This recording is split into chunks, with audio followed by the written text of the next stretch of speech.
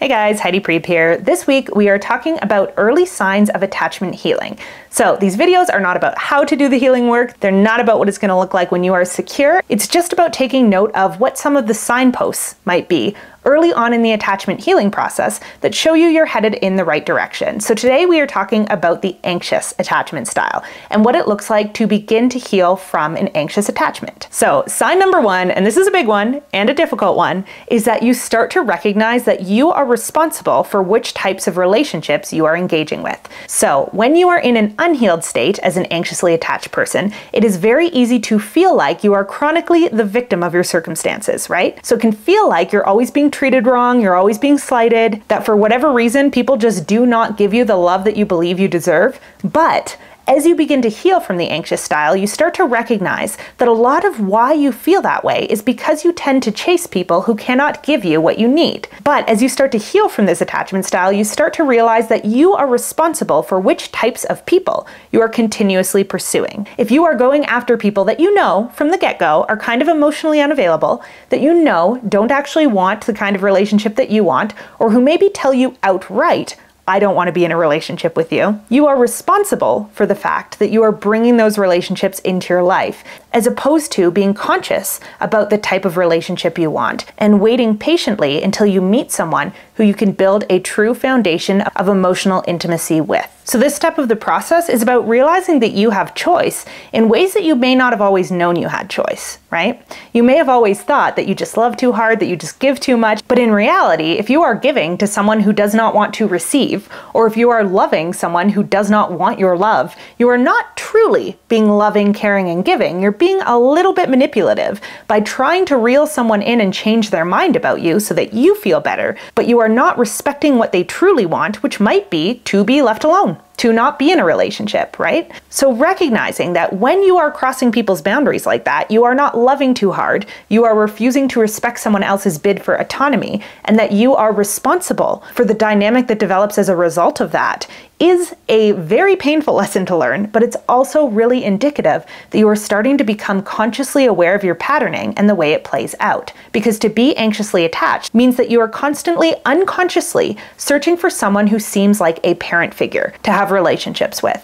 And the problem with seeking out someone who's like a parent figure is that you're probably going to be chasing people who don't show much emotion, like a parent does not, because you believe that means they can cater to all of your needs, but in reality, what you're probably going to end up doing is chasing avoidantly attached people who probably aren't able to give you that sense of emotional intimacy that you're looking for. But your problems will not be solved by them opening up and learning to be secure. Your problems will only be solved when you are able to develop that secure base inside of yourself so that you're able to recognize what you need in a partnership, why you've been chasing people who can't give you that, and how you're going to need to start showing up differently in order to have that kind of partnership. That's where the real healing work begins. And when you're able to get to that stage of the healing process, you are absolutely well on your way to beginning the work that actually needs to get done on attachment healing. Sign number two that you're starting to heal from an anxious attachment style is that you're able to see limerence for what it is. So limerence is kind of the fancy psychological term for having a really intense crush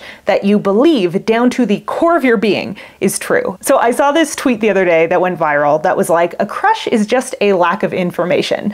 And I was like, that is absolutely so apt, right? We all do it. We all get little crushes on people where we make them up inside of our heads and we decide that they have all of these traits that we don't actually have any way of knowing if they have or not, right?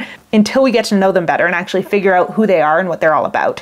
But to have limerence around someone means to believe in the things that we have made up about a person, despite concrete factual evidence in the real world showing to us that that is not true, right? So being limerent about someone means kind of pitting this redemption fantasy on them and deciding that we will feel better and things will be good forever if only we can get that person to love us in the very specific way that we want them to. I don't think I need to explain in concrete terms why this tends to go so wrong so often, but I do think that it's a very key sign of healing for the anxiously attached style and the fearful avoidant when they're able to recognize that the limerence they have is just that, a fantasy and a lack of information. And that yes, they absolutely might get to know this person and truly find out pieces of information about them that they love and that they really value and treasure. But to not have limerence means to accept any scenario in which reality goes against your fantasy, and to not try to push your fantasy onto reality in order to make yourself feel better. So, sign number 2 that you're starting to heal from an anxious attachment style is that you're able to recognize and name limerence for what it is, and not try to interfere with reality by pushing your fantasies onto reality, right? Again, it's really hard to stop doing that, right? Even securely attached people get crushes and invent little things about the personalities of other people inside of their head. But the difference is that they're able to recognize when they're doing that, and also when it becomes counterproductive to the relationship. But when you have an anxious attachment style that is unconscious and unhealed, you often aren't able to recognize when your limerence is getting in the way of actually getting to know someone. So, sign number 2 that the healing process is starting for you is that you're at least able to consciously recognize when that's happening, when you are resisting reality in favor of this fantasy that you have in your head about someone. And bonus points if you're able to start consciously fighting against that and finding methods for staying present and allowing yourself to be a little bit disappointed when someone doesn't act the way you expect them to act, but recognize that it is their right to be who they actually are, not to be the person who you think of them as in your head, right? Doesn't mean it doesn't suck, doesn't mean it doesn't hurt, but you're able to recognize I don't get to lash out at someone because they're not reading the script that I wrote for them inside of my head and never communicated to them. So you're no longer trying to make reality conform to your fantasies, you're accepting that reality sometimes sucks, but if you persist with it, there are some wonderful jewels you could arrive at when you actually get to know someone for who they are, not who you want them to be. Sign number 3 that you're starting to heal from an anxious attachment style is that you're able to recognize the value of self-regulation, and you're actively working to start cultivating strategies around it. So the unhealed anxious attachment style really struggles with self-regulation. They tend to believe that when I'm feeling bad, when I'm struggling with my emotions, the only way to feel better is to get someone else to help me regulate myself, or to give me comfort or validation or whatever it is that I feel like I need in order to be reassured that I am okay.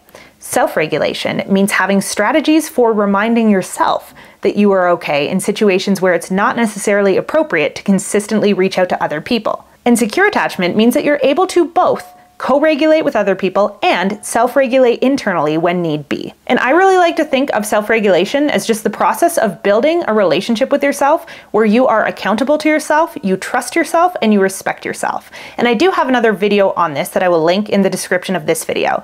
I think it's called How to Build a Healthy Relationship with Yourself, and it just goes over some of these small steps we can take towards becoming more internally self-regulated and feeling like we have that secure base we want so badly from someone else inside of ourselves, so that we do not have this chronic bleeding wound that is an external locus of control where we feel like we can't regulate ourselves through difficult times. So, sign number 3 that you are starting to heal from an anxious attachment style is that you are able to recognize the times in which self-regulation is needed, even if you can't do it yet, right? That's step 2. Step 2 is being able to take steps in that direction and form strong, consistent self-regulatory strategies. But step 1 is just recognizing in a situation where maybe you're inclined to lash out or inclined to demand attention from someone else, that actually this is a situation where it might be more useful for you to be able to regulate your own emotional experience and approach other people in a calmer state, right?